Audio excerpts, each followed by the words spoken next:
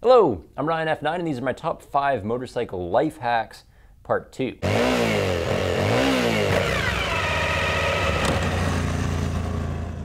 So say I need to park my bike in the lot behind an apartment building. That's precisely where motorcycle thieves go shopping, so let's hack my motorcycle to make it impossible to start. On my old bike, it was super easy to yank the wire off the spark plug so it wouldn't start, but with this V-Strom, not so much. So what we're gonna do instead is we're gonna go in under the seat and we're gonna go to the fuse box. So right here, immediately I can see which one the ignition fuse is gonna be. I yank that one out and the bike isn't going anywhere. A clever thief will know to bring another fuse or use the spare, put it in here and start the bike, but this still might be enough to outwit an idiot. Another idea is to remove your clutch lever, and that can normally be done with the stock toolkit in like 3 minutes of work. Again, yeah, I mean, a clever thief, they're gonna see that, they'll come back the next day with their own clutch lever, put it on and still steal your bike, but it is a good enough deterrent for single use. Now, our second life hack might be familiar to the dads out there: baby wipes. We all know that cleaning motorcycle gear is a little bit tricky, especially if you're in the middle of a long trip. I mean, helmet liners typically require their own cleaners because soapy chemicals can degrade the resins and the EPS foam and the shell. And then leathers, I mean, if you use regular soap, it will cause it to dry out and to crack and to degrade. But baby wipes can do the trick in a pinch. Now, it turns out that most people are actually quite fond of their children. So they make baby wipes out of really gentle chemicals, so it's easy on them or whatever. The other thing is that these are designed to moisturize while they clean, so they're not gonna dry out your leathers. Throw a little packet like this in your side case and you will go through them in no time. Now, I use mine to clean my seat too, to wash my windshield. I wash my hands with them when I'm out camping. They're super handy. The third life hack is a luggage solution. Hard cases are great, but they're only a fixed volume and my life doesn't always fit in here. What if I need to carry something long, like this 3-man tent? Bungee Net. What if I need to carry something round like this soccer ball? Bungee Net.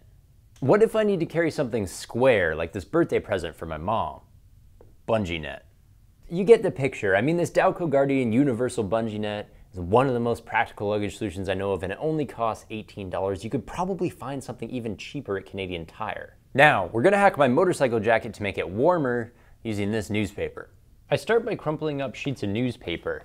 So I take a little bit, which is about all the Montreal Metro News is going to be good for anyway. And then I want to stuff it into any sort of space that I can in the mesh liner, into the areas where my impact protection is.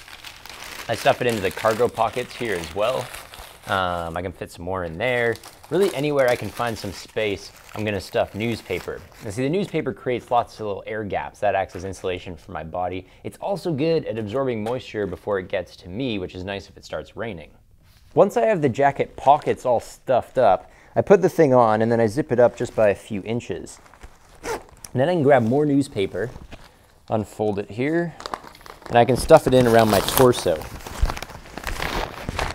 Like that, more at the back. It's really important to try to keep your core warm, because if I can keep the core of my body warm, then my body's gonna send heat to my arms and legs as well. And that's it. One metro station raid for an old newspaper, and I now have a decent thermal jacket. My last life hack has to do with shopping.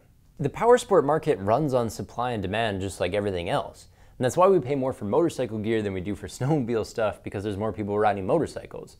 That's also why ADV gear costs so much more than dirt bike equipment, because all the dentists on R1200 GSs can afford to spend $1,000 on a jacket, while the 14-year-old motocross kids can't. So here's the life hack. And there's so much crossover in the powersport industry that you can easily jump to the cheaper side of the fence. Case in point, the Scott AC Premium GTX glove. And we have Gore-Tex, 200-gram thin slit, loads of reflective accents, heavy-duty nylon.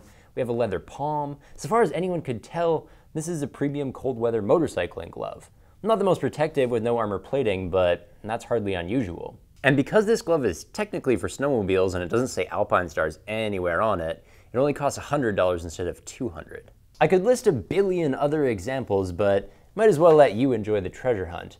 As a hint, the ATV, snowmobile, and dirt bike markets, those are the gold mines for good deals. And that's it for my second round of motorcycle life hacks. I'll see you guys in round 3.